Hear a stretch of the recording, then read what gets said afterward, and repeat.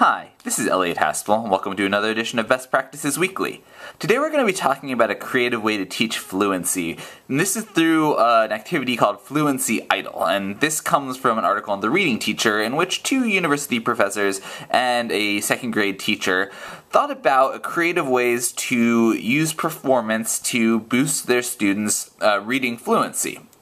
And so, essentially, the idea here, Fluency Idol, of course, a play off of American Idol. Basically, the idea is that you're giving students the opportunity to perform some sort of reading, in this case a poem, for their classmates, potentially their families, and the fact that having this as a goal gives students a real motivation, a real purpose, a real excitement around practicing reading out loud, which is something that many struggling readers especially might not be so comfortable with. And so there are four components to doing a Fluency Idol type of activity, and it starts with selecting the poem, which means the teachers and the students together choose a high interest poem for each student can do their own. You can do this with fiction passages also. Poems just happen to work well. Second, to make sure there's practicing the poem, and I'll go more into detail about this soon. So poems are practiced throughout the week in multiple ways, in pairs, at home with the teacher. Performing the poem. So every Friday, they get their poems on Monday, and on Fridays, 3 students apiece perform their poem. They use a toy microphone, all of that. And performances are recorded. You can do this with your computer, with a flip cam, so that students' families can see. And then there's also this piece of, and the winner is, where all the students cast secret ballots for the performer that they thought had the best fluency, but regardless, all students receive a certificate for participation. Now, this is a neat idea, of course. This is a nice activity, but the authors did do a study using the Fluency Idol. They gave a pre-test and a post-test on fluency, and actually saw a significant and measurable impact on students' fluency in just a couple of sort of 8 weeks, 2-month type of period. And they were doing this over the summer, but you can also do this during the year. It's just part of your weekly routine.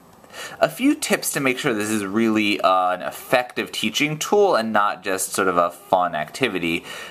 One is that students need multiple opportunities to practice in different ways. So there should be opportunities to hear modeling about reading out loud and about reading with expression, etc. Choral reading, reading as a group, echo reading, reading back to someone who's reading it effectively.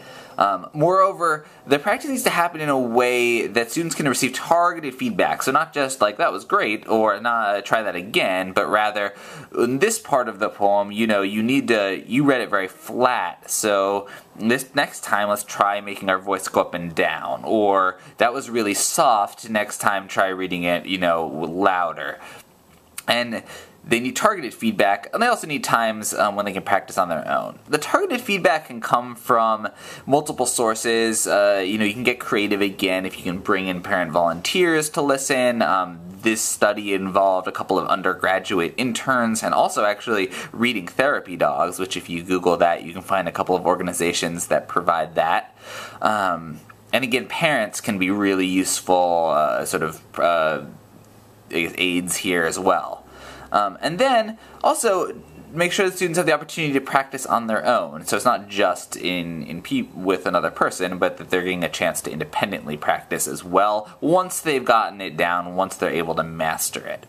And then, during the Fluency Idol performance, really the authors say, make this fun, play up the theater of it, make a banner, tape off a stage, make the students excited to show off, you get that toy microphone.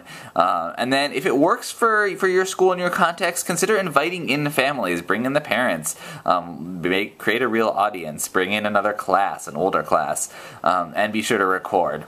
And again, this is a fun activity. It gets students excited, it makes them comfortable, it gives them a reason to practice, and it has some significant impacts on students' reading fluency, most especially where they found the impact was in reading with expression and reading with good and appropriate volume. So if you're seeing students that are struggling with those two things, this is a particular best practice to consider using. And so this goes in the category of things like readers' theater and other similar fluency work. This is just another way to help students really work on their reading fluency. So, thanks for watching and happy teaching!